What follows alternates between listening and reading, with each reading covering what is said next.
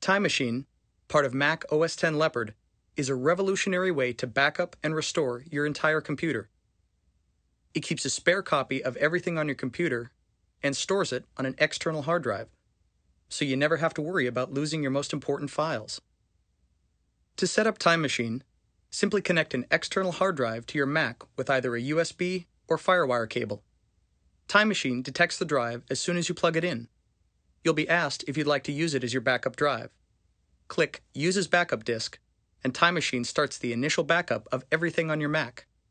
Your first backup could take several hours, so you may want to let it run overnight. After it completes, Time Machine checks every hour and backs up anything that's changed, and it all happens automatically. If you use a laptop or have more than one computer in your home, you can use Time Capsule to back up wirelessly. Time Capsule is the perfect companion to Time Machine. It's an 802.11n Wi-Fi hard drive and Airport Extreme base station in one convenient device.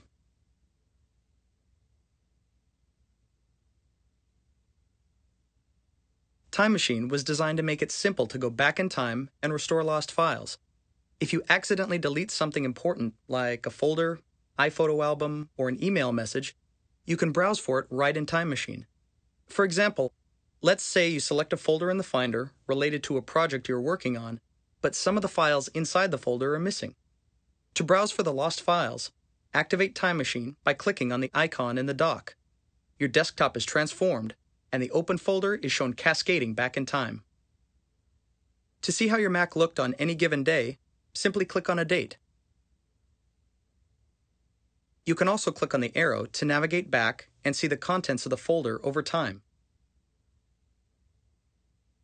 Once you've located the missing files, just select it and click Restore.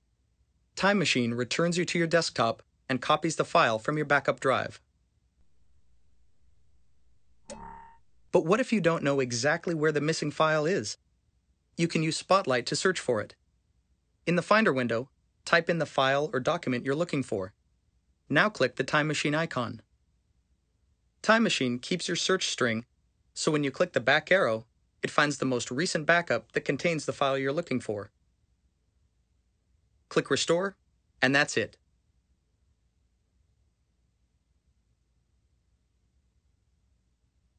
Because Time Machine backs up your entire Mac, it can also be used to migrate all of your files, music, photos, and even applications to a new Mac. When you turn on your new Mac for the first time, you will be asked if you'd like to transfer your information. Select the option titled From a Time Machine Backup. Make sure your backup drive is connected to your new Mac, or in range of Time Capsule if you've been backing up wirelessly, and click Continue. Next, choose the volume on which your backups reside and select the backup that contains the files you would like to transfer.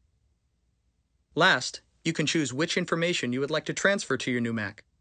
When you are ready, click Transfer, and your information will begin copying to your new Mac.